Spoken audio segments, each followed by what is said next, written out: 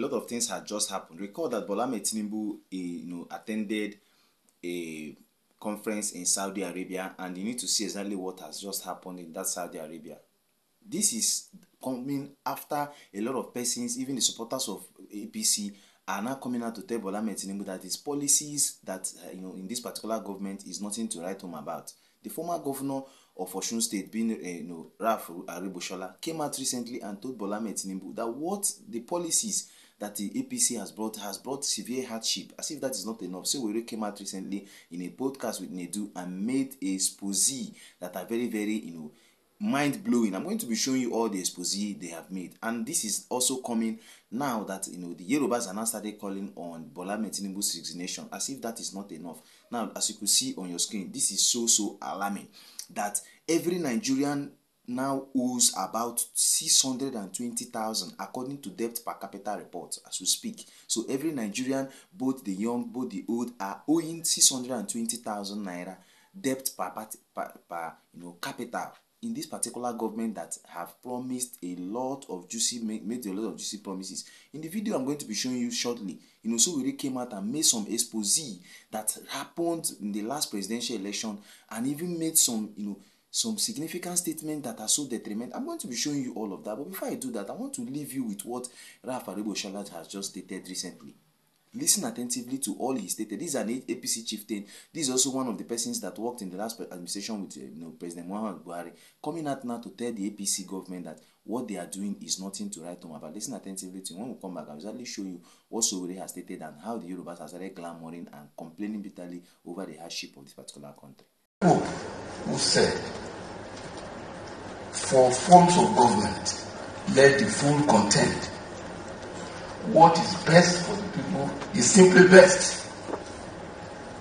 Flowing from the question, there is no doubt, the speaker said it, that we have seen a worsening economic, even political, spiritual condition of Nigerians. You don't need to be a nuclear scientist to know that things are progressively getting bad.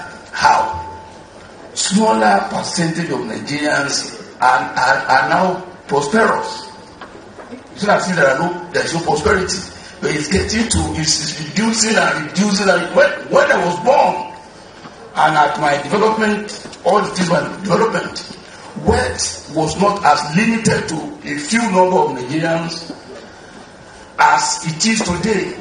And what does that signify? It tells us that we are in a deep problem. You see, as to physical sciences are very exact, but social sciences reflect the condition of the people, and that's why it's not exact. So we will not be here discussing this if things are normal in Nigeria. We know, even those who have extremely better today know that things are not normal. And in addressing it, as far as I'm concerned, I will not be as rigid as Dr. Bugade. That look, for rhetorics, for political correctness, yes, you can say homegrown. The human beings are the same everywhere. Hunger is hunger. Poverty is poverty. So, a bad system is a bad system. Whatever does not give the appropriate opportunity or right to people will be resisted, no matter what you do to prevent it. He mentioned that he mentioned military rule, he mentioned political system, he failed to mention revolution. That look, if all the other things fail, there could be people can revolt. So if you are conscious of all of this, and we know the consequences of things getting out of hand, it will interest us to see how best to govern ourselves to ensure that our people, and said it in passing, that the primary responsibility of every government is the welfare and security of the people. When those two things can no longer be guaranteed, forget it. There can't be a stable society. He made a statement significant, notwithstanding that he has also worked with this government, this APC. If not that Bola Ahmed Tinubu is not aligning with him. that he's coming out to tell the government that this and all of that. And he made significant statement irrespective. That's to tell you that the hardship is hitting hard. Where likes of Ndume and the rest of them are stating, irrespective of that, the fact that they are chieftains in the APC, telling this government that what you are doing is wrong and the policies are nothing to write home about. Look at how companies are living, left, right, and center. Now listen attentively to how Sowore made an expose recently about Bola Tinubu. All what happened in the last presidential election. When we come back, we'll wrap up. Paul,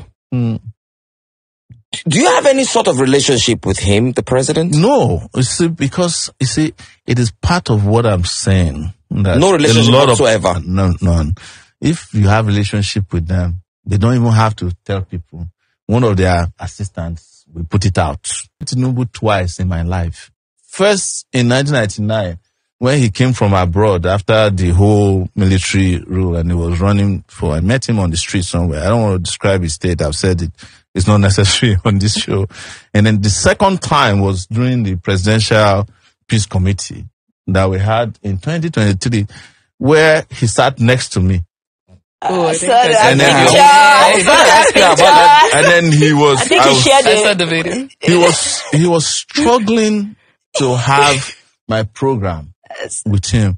And I said to him, because when he came in, he said, President Sowore.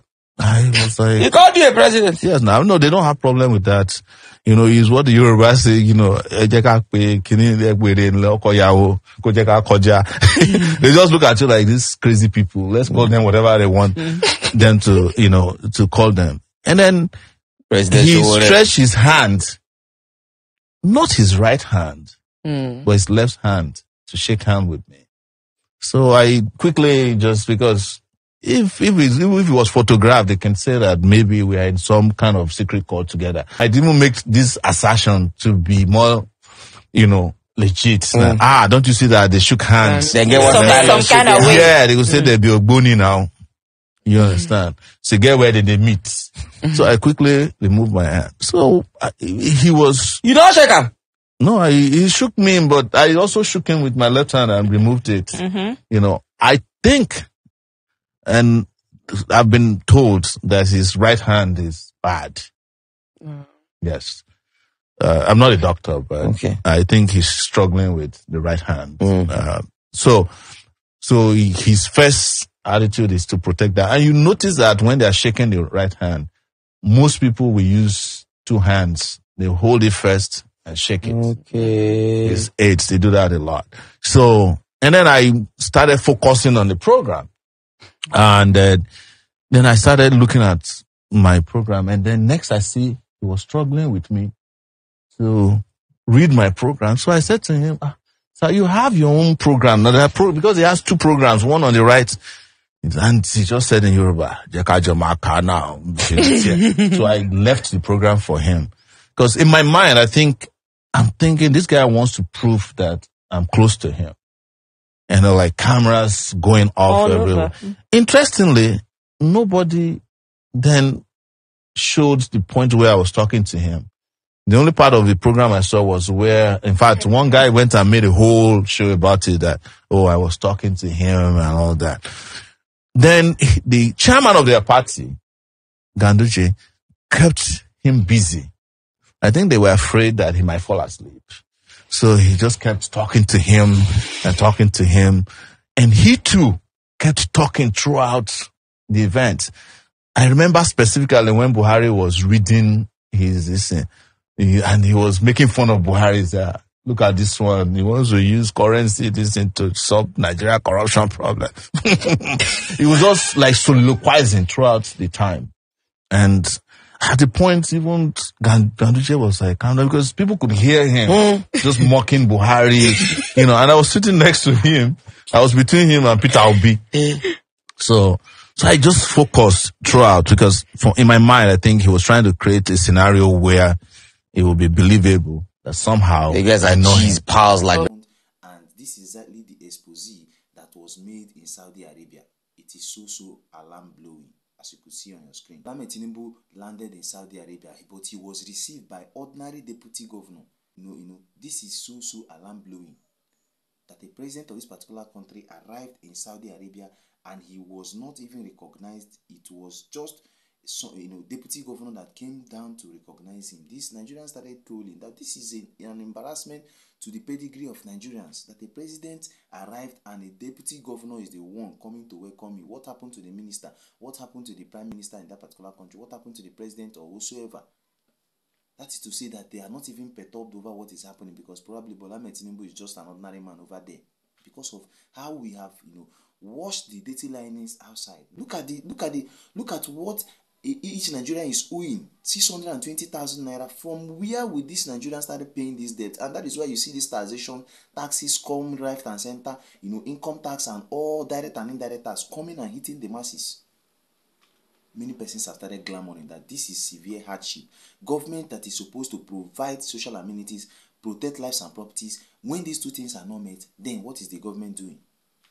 Now look at the expose that Sowore made, that all this happened about Bola Tinubu, and now look, the country is just there without moving. On the comment section, haven't seen this expose and what happened.